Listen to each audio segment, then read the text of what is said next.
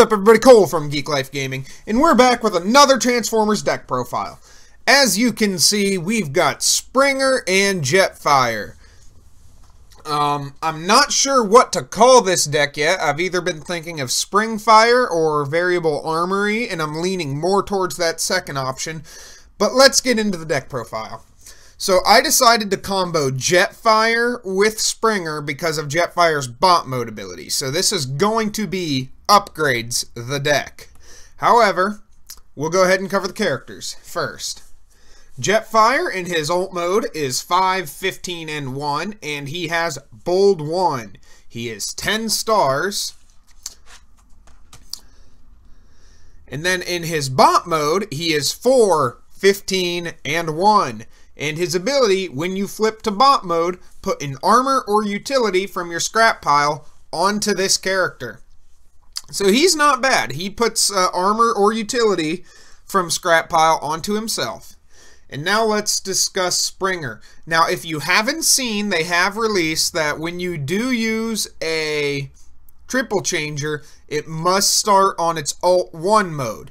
And it's hard to see because of how small it is, but Springer's truck is his Alt 1 mode, and his helicopter is his Alt 2 mode. So in his truck mode, he's got 4, 14, and 2, and while he has an armor equipped, he has Tough 2.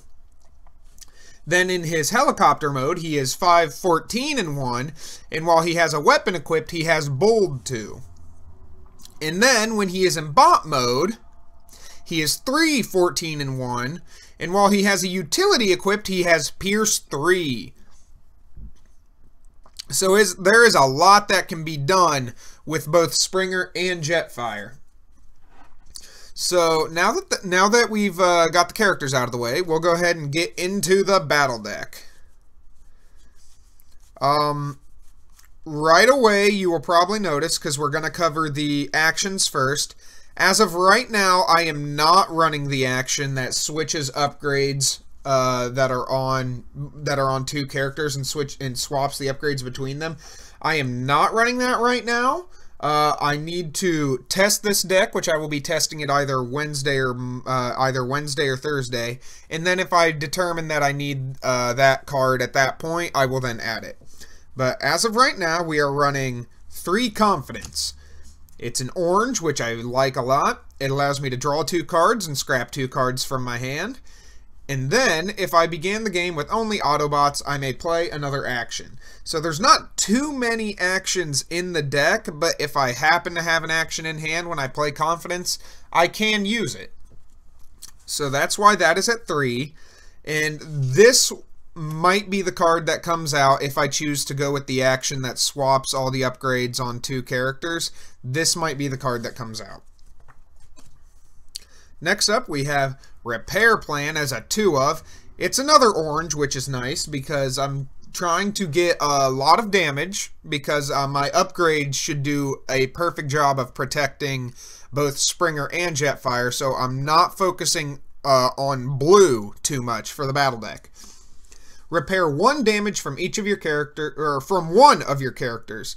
If it's an Autobot, plan 1. So now I can put orange back on the deck that I'm not going to be using right away. Next up, we have a 3 of a new uncommon that I really like. Focus Fire for orange and green. So now I can add it to my hand by discarding cards after the attack has happened, and it's an orange. However, for each Focus Fire you've played this turn, one of your characters gets a Bold 1 until the end of the turn. If you have all 3 of those in your hand, you're giving either Jetfire or Springer Bold 4. Jetfire, you're potentially, Bold 3. Jetfire, you're potentially getting Bold 4. And with Springer, you are potentially getting Bold 2 if he's in his helicopter alt mode. So that is why that is at 3. Last but not least, we have a 1 of just because I'm testing it out. I understand testing a 1 of is kind of because you might never see it in your hand to actually use it. However, I wanted to test it, and if it gets into my hand and it actually works out, then I might run more of. Press the Advantage. It's another orange and green. It's a new rare from Rise of the Combiners. Choose one of your Autobots, it gets +2 power until end of turn. Choose an enemy Decepticon, it gets -2 defense until the end of turn. So, in theory, this is an incredible card. Obviously, as a one-of, I might not run into it a lot, but I'm testing it as a one-of because if it comes in handy, when I do get it as a one-of, and I'm realizing that I need more of it, it'll give me more of an excuse to put more in the deck. However, if the deck is doing just fine and it doesn't need Press the Advantage, this might come out or it might just stay as a one-of. So that is my reasoning for running Press the Advantage as a one-of for right now. And now we are on to the important half of the deck.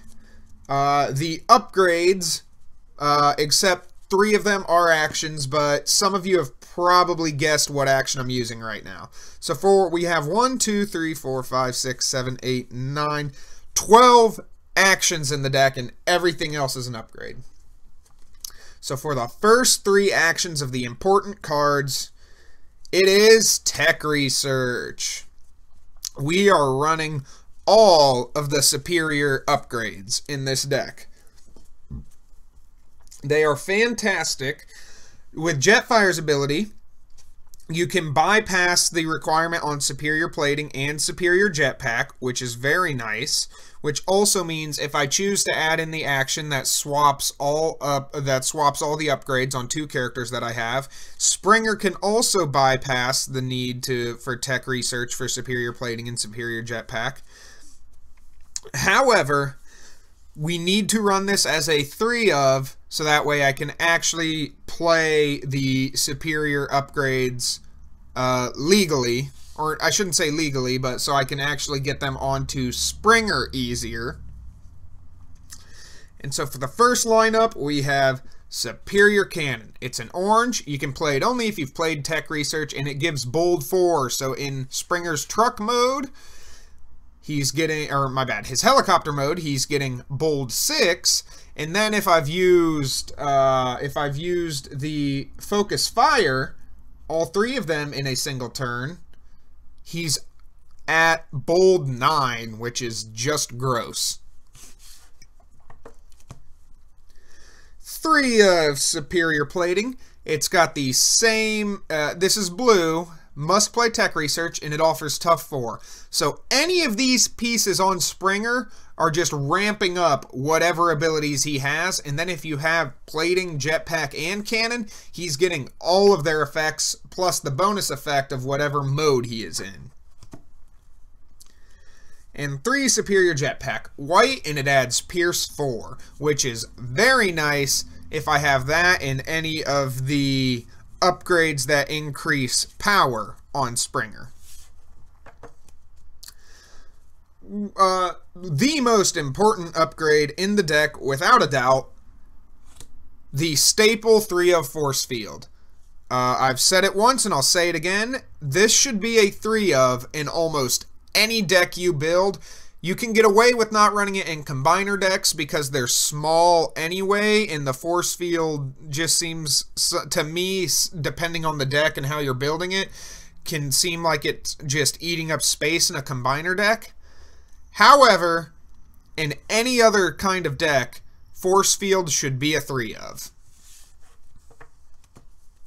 We have 2 Energon Axe. It's a very nice +3 and an additional Pierce 2. It is a blue, so there is some blue in here, but I believe for the most part it is orange. I will get an accurate count once we're done going through the battle deck. Armed Hovercraft, since both characters are ranged, the ability on Armed Hovercraft is going to go off to ping every enemy for 1. Also, it offers an additional power, so that's never a bad thing. A very nice utility that I did not see a lot of play in set 1, but I am playing it specifically for Springer. Combat Training. While the upgraded character has a weapon, it has bold 1. While the upgraded character has an armor, it has tough 1. So if you have this in Springer's utility slot, now he's got Pierce 3, and then if he's got a weapon and an armor, he's gaining all the effects from that weapon and armor, plus an additional bold and tough 1. So that is why the Combat Training is at 2. I decided not to run it at 3 because the likelihood of being able to keep upgrades on Springer or Jetfire is not likely. There are a lot of new cards that allow you to scrap upgrades, so that is why the combat training is only at 2 and not 3. Erratic Lightning for the orange, the +3 power. Yeah, the -1 defense does hurt, especially in Springer's bot mode. He's going down to 0, and I believe his helicopter mode too, and then it's also hurting Jetfire in both of his modes and bringing him down to 0. However, that +3 is nothing to sniff at, and that is why that is at 3. We have Noble's Blaster because my friends like to play Decepticons, so that is why that is at 3. Put on Autobots only. While the upgraded character is attacking a Decepticon, it has Pierce 2. So there's stacking more Pierce. If you've got a utility on Springer and you've got the Noble's Blaster on Springer, you're stacking some Pierce. It also affords +2 power, and once again, that is never a bad thing.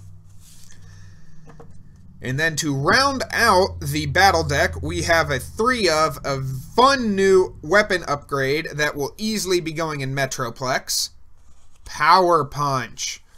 Bold 3, and then it has the same clause as Grenade Launcher. After the upgraded character attacks, you scrap this card.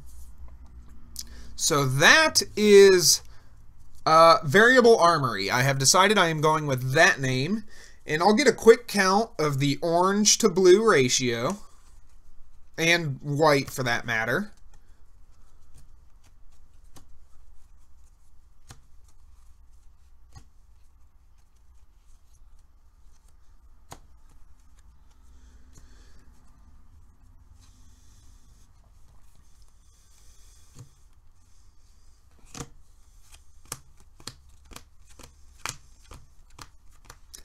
So we have 3 that are just green.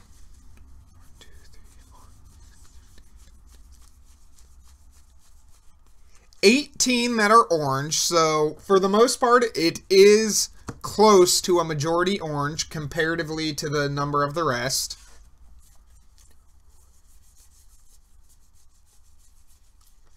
(11) blue, with 3 of those being green, and there are also green that are on our oranges as well, with the Focus Fire and the Press the Advantage. And then we have 8 white. So we do have we are leaning heavy on the orange, which is how I intended for the deck to be built anyway, so that is okay. So, yes, I will be getting this deck. I will be playtesting this deck Wednesday or Thursday, and obviously we will be getting a recorded match with you guys because one of my friends has opened Decepticon Venom and wants to test his new Insecticon build. And so, once we get that going, we'll get it uploaded for you guys. Once again, that was Cole from Geek Life Gaming, and we'll see you next time.